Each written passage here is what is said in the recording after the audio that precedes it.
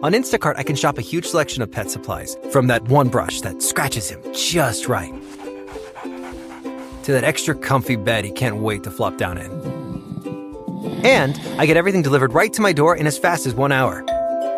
Okay, settle down. I know it's here. Yes, very exciting. Visit instacart.com or download the app to get a free delivery on your first 3 orders.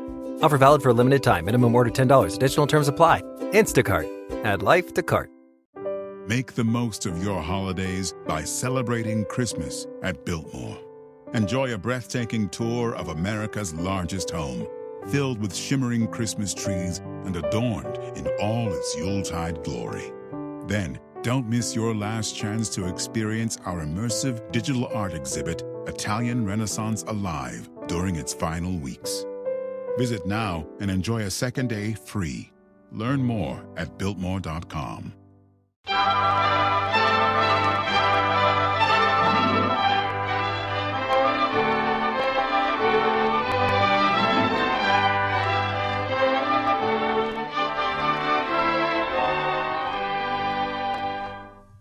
Once there was a dreadful old man named Ebenezer Scrooge. Oh, he was a squeezing, wrenching, grasping, clutching old sinner.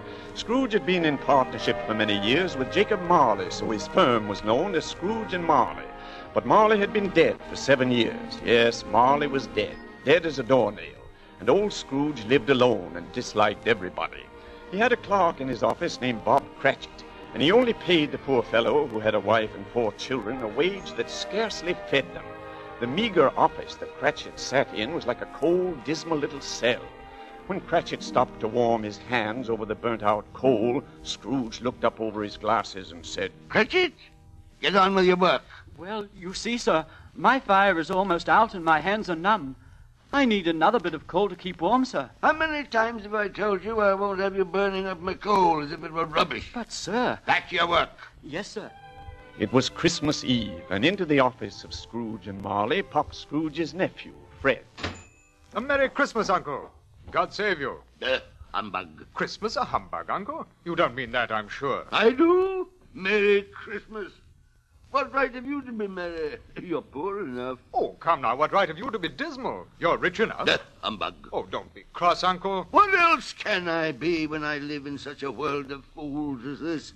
What's Christmas time to you but a time for paying bills without money? A time for finding yourself a year older, not an hour richer. If I could work my will, every idiot who goes about with Merry Christmas on his lips would be boiled with his own pudding and buried with a stick of holly through his heart." "Oh, Uncle." "Keep Christmas in your own way and let me keep it in mine." "But you don't keep it." "Well, let me leave it alone, then. Much good may it do you. Much good it ever has done you." "But, Uncle, Christmas is the only time I know of in the long calendar of the year when men and women seem by one consent to open their hearts freely. And therefore, Uncle, although it has never put a scrap of gold or silver in my pocket, I believe that it has done me good and will do me good. And I say, God bless it." "Good for you, lad." "Another word out of you, Cratchit, and you'll keep your Christmas by losing your situation." "Oh, don't be angry, Uncle. Come, dine with us tomorrow." "Good afternoon." "Oh, I'm sorry with all my heart to find you so determined. So, a Merry Christmas, Uncle." "Good afternoon." "And a Happy New Year." "Good afternoon."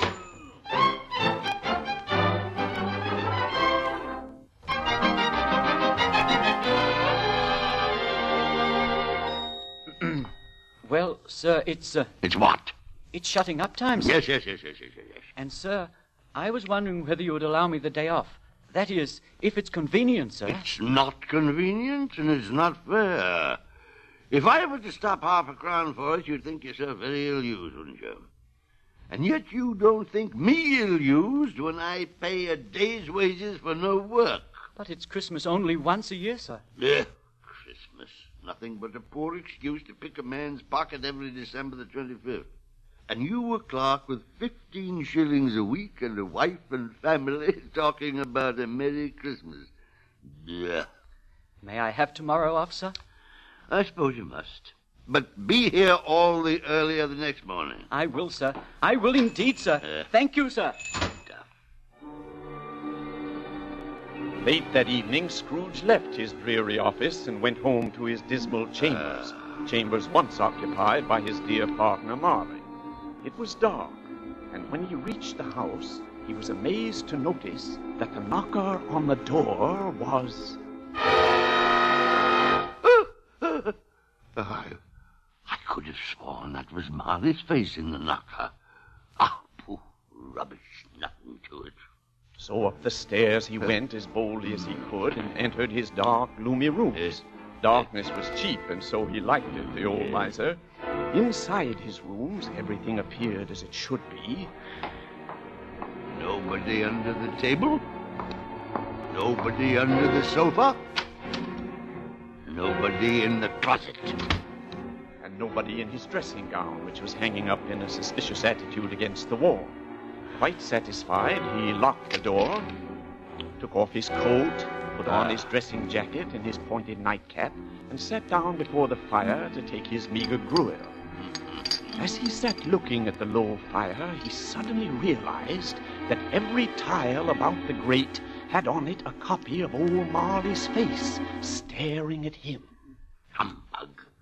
Humbug! Don't believe it. Rubbish. Scrooge walked across the room. After several turns, he sat down again. He threw his head back in the chair. There was an old bell high up in the rooms, and it began to ring, while a noise downstairs made him start. What's that? Who's there? Who is it? Who is it? Suddenly, right through the wall, and then, behold, inside the room, Scrooge saw before his very eyes... Marley! What do you want with me? Much. Who are you?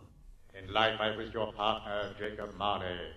Don't you believe me? They don't. What evidence would you have of my reality beyond that of your own senses? Oh, because the little thing affects the senses? A slight disorder of the stomach makes them cheats.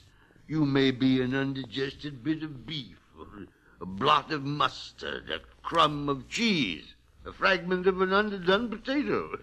There's more gravy than grave about you, whatever you are. Oh, mercy! Dreadful apparition, why do you trouble me? Man of the worldly mind, do you believe in me or not? Oh, I do. I must. But why do spirits walk the earth? And why do they come to me? It is required of every man that the spirit within him should walk abroad among his fellow men, and travel far and wide and do good. And if that spirit goes not forth in life, it is condemned to do so after death. Oh! No, please don't do that. You're shackled. Tell me why. I wear the chain I forged in life. I made it link by link and yard by yard. Is its pattern strange to you? Jacob Marley, tell me more. Speak comfort to me, Jacob. I've none to give, Ebenezer Scrooge. In life my spirit never roved beyond the narrow limits of our money-changing hole, and weary journeys lie before me. Hear me, my time is nearly gone. I will. But don't be hard on me, Jacob. I'm here tonight to warn you that you've yet a chance and hope of escaping my fate, Ebenezer. You always were a good friend to me. Thank you. Hear what I say. You will be haunted by 3 spirits. Without their visit, you cannot hope to shun the path I tread. Expect the first tomorrow when the bell tolls 1. Expect the second on the next night at the same hour. The third upon the next night when the last stroke of 12 has ceased to vibrate. Look to see me no more, and remember what has passed between us. When the ghost vanished in the dark, bleak night, Scrooge denounced the whole thing. Bah! I won't believe it. The whole business is rubbish. Humbug. Then he went to bed and was soon asleep.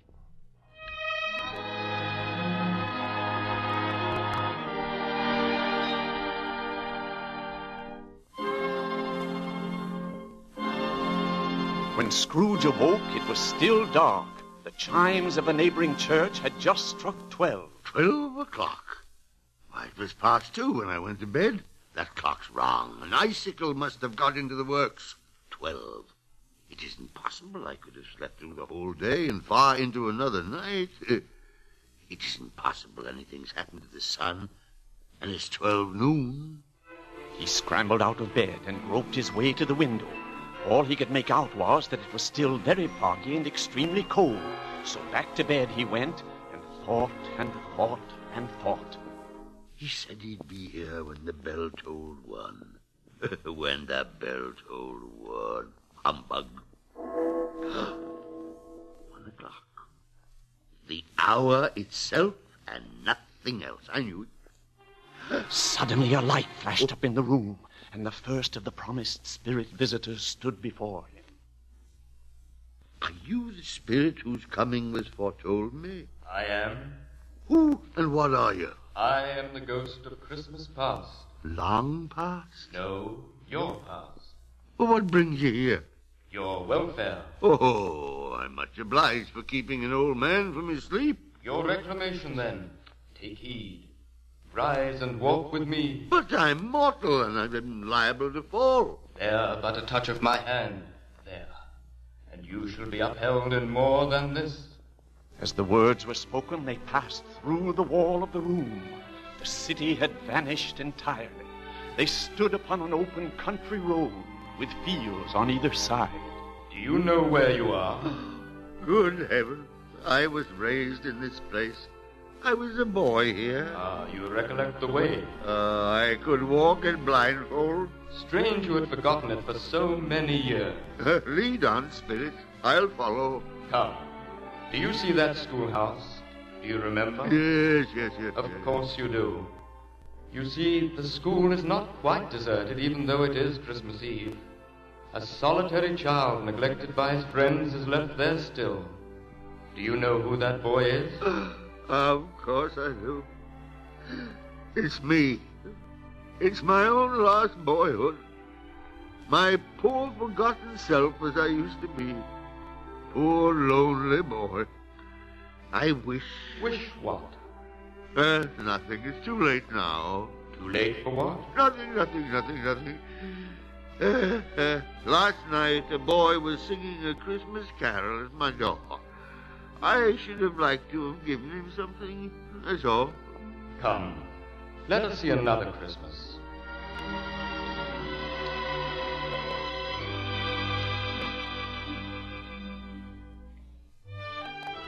The spirit led the way to many scenes that Scrooge had long forgotten.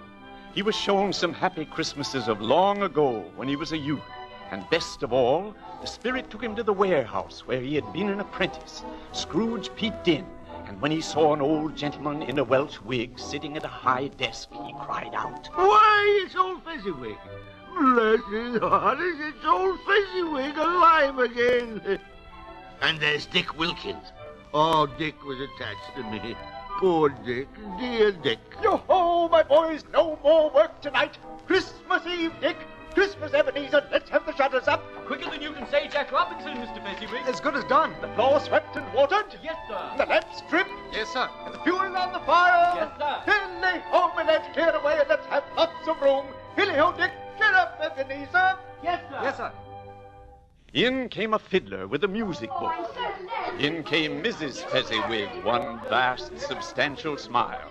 In came all the young men and women employed in the business. In they all came, one after another.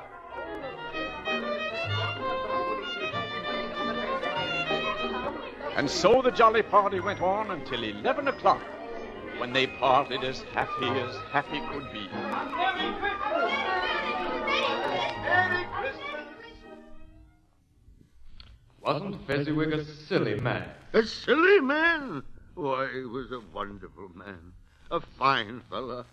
What's the matter? Oh, nothing in particular. Something, I think. No. I'd like to be able to say a word to my clerk, Bob Cratchit, that's all. My time grows short. Quick, let's be off. Now the spirit took him to another Christmas, when old Marley was lying at death's door. Oh, spirit, show me no more. Conduct me home. Why do you delight in torturing me? One shadow more. No more. No, I don't want to see it. Show me no more. Spirit, remove me from this place. I told you these were shadows of the things that have been. That they are what they are, do not blame me. Remove me. I can't bear it. Take me back and haunt me no longer. Take me back. Take me back. There's no saying what else the spirit of Christmas past would have shown him had Scrooge not managed to get hold of the extinguisher which the spirit had been carrying. By pressing this down, Scrooge put out the light of the spirit like a snuffed candle. Then he reeled into bed and sank into a heavy sleep.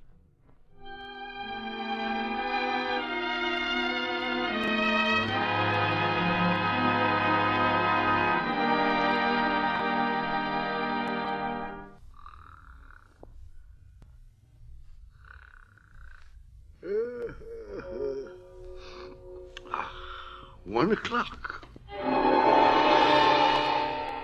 What's that? What's that ghostly light shining through the next room? I'll shut it out. Ebenezer Scrooge. Come in, and know me better, man. What do you want with me? And what have you done to my room here? This is my room, but it's undergone a strange transformation. This holly and mistletoe. What does it mean, and who are you? I am the ghost of Christmas present. Come closer. Fear me not. Spirit, conduct me where you will. Tonight, if you have aught to teach me, let me profit by it. Touch my robe. Gladly. Now, what do you see? I see bright-colored lights, gaiety, children on sleds, playing in the snow. Do you see that house over there? The one with the Christmas wreath on the door? Of course. It's the humble home of my clerk, Bob Cratchit. He's carrying Tiny Tim, his little son. See the boy's little crutch and his helpless limbs. How tenderly his father holds him. Let's go closer. A Merry Christmas to us all, my dear. A Merry Christmas to us all. Merry Christmas. God bless us, everyone. That was Tiny Tim. See how close he sits to his father's side. And look, he's holding Tiny Tim's withered little hands in his. He fears of losing the lad. Tell me, Spirit, if Tiny Tim will live.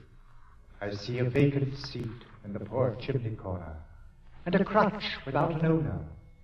If these shadows remain unaltered by the future, the child will die. Oh, no, kind Spirit. Say he'll live. Say he'll live. But the spirit whirled him on to many homes and places, showing him misery and want as well as happiness. Then the spirit vanished, and a new and different figure appeared. It came slowly and silently toward him.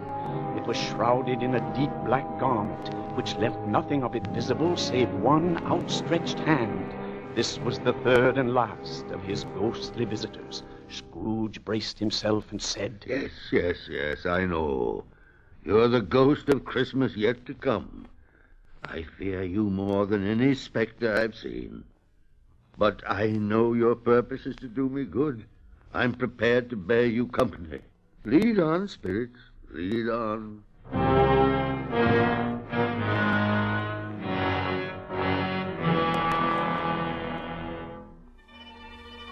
The phantom moved, and Scrooge followed, and at length the ghost of Christmas yet to come brought him to a neglected gravestone. What's this? These awful weeds. I can hardly see. Whose name's written on this crumbled stone? What? It's Ebenezer Scrooge. Me. Oh, no, Spirit, no. Spirit, hear me. I'm not the man I was. I'll not be the man I must have been. Good Spirit, pity me. Assure me I may yet change these shadows you've shown me by an altered light. I'll honor Christmas in my heart and try to keep it all the year. Oh, tell me I may wipe off the writing of this terrible stone. In his agony, he caught the spectral hand, but the spirit repulsed him. As Scrooge held up his hands in a last prayer to have his fate reversed, he saw an alteration in the phantom's shape. It began to shrink. It collapsed. And then... This bedpost. Yes. Why, it's my own. This bed, it's my own bed. My very own.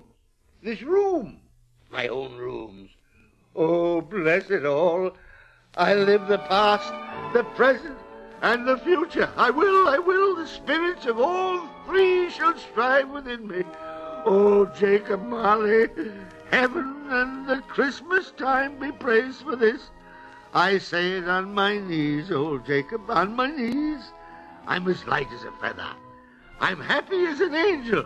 I'm merry as a schoolboy. Hey, hello outside there. What is today? Today? Why, it's Christmas Day. Christmas Day! I haven't missed it. The spirits have done it all in one night. Hello, my fine fella. Hello. Do you know the poulterer's shop in the next street, the one at the corner? Indeed, I do, sir. Oh, an intelligent boy. A remarkable boy.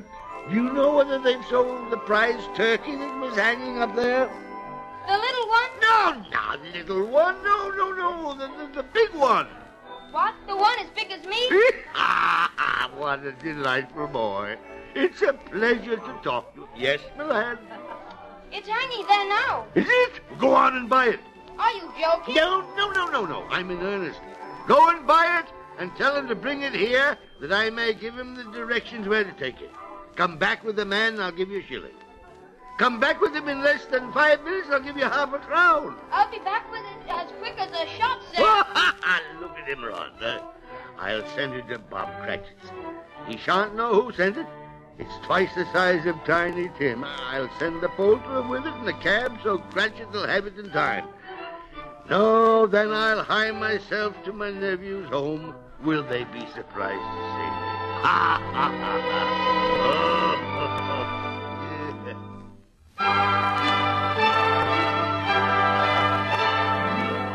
Dressed in his best, Scrooge at last got into the streets. People were pouring forth.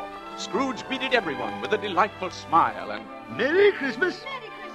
Merry Christmas! Merry Christmas! Merry Christmas, Mr. Scrooge! Merry Christmas! Merry Christmas! Merry Christmas! Merry Christmas!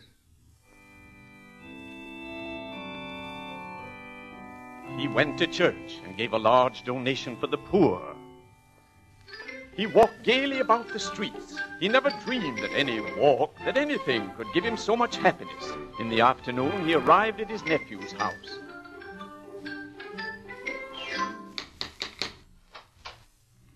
What can I do for you, sir?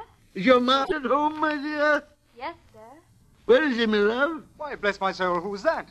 It's I, your Uncle Scrooge. I've come to dinner. Will you let me in, friend? Of course, Uncle. Make yourself at home. We'll have a wonderful party, wonderful games, and wonderful happiness. The next morning, Scrooge was early at the office. If he could just catch Bob Cratchit coming late, that was the thing he'd set his heart upon. And he did it. Yes, he did. Cratchit was full 18 minutes and a half behind his time. Scrooge sat with his door wide open that he might see him coming. Cratchit was on his stool in a jiffy. Then Scrooge came into the room. Hello. What do you mean by coming here this time of day? I'm very sorry, sir. I am behind my time. Yes, indeed you are. Oh, it's only once a year, sir. It shall not be repeated. I was making rather merry yesterday, sir. I'll tell you what, my friend. I'm not going to stand this sort of thing any longer. And therefore, I'm about to raise your salary. Oh. A Merry Christmas, Bob. Oh, a Merry Christmas to you, A sir. merrier Christmas, Bob, my good fellow, than I've given you for many a year. I'll endeavor to assist your struggling family. Oh, sir. Make up the fires, my boy, and buy another scuttle of coal before you dot another I, Bob Cratchit. Yes, sir. Scrooge was better than his word. He did it all and more. And to Tiny Tim, who did not die, he was the second father.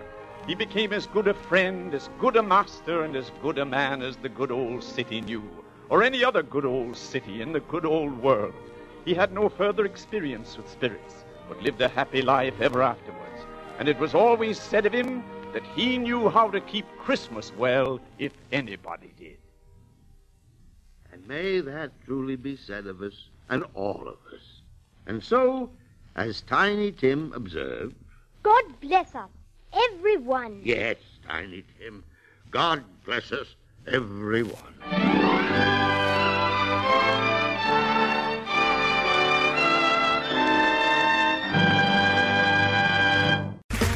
Okay, round two. Name something that's not boring. A laundry? Ooh, a book club. Computer solitaire, huh? Ah, sorry, we were looking for Chumba Casino. That's right, ChumbaCasino.com has over 100 casino-style games. Join today and play for free for your chance to redeem some serious prizes. ChumbaCasino.com. No purchase necessary. Void where prohibited by law. 18+. Terms and conditions apply. See website for details. Hello, it is Ryan, and I was on a flight the other day playing one of my favorite social spin slot games on ChumbaCasino.com. I looked over at the person sitting next to me, and you know what they were doing? They were also playing Chumba Casino. Coincidence? I think not. Everybody's loving having fun with it. Chumba Casino is home to hundreds of casino-style games that you can play for free anytime, anywhere, even at 30,000 feet. So sign up now at ChumbaCasino.com to claim your free welcome bonus. That's ChumbaCasino.com and live the Chumba life. No purchase necessary. VGW. Void where prohibited by law. See terms and conditions. 18+.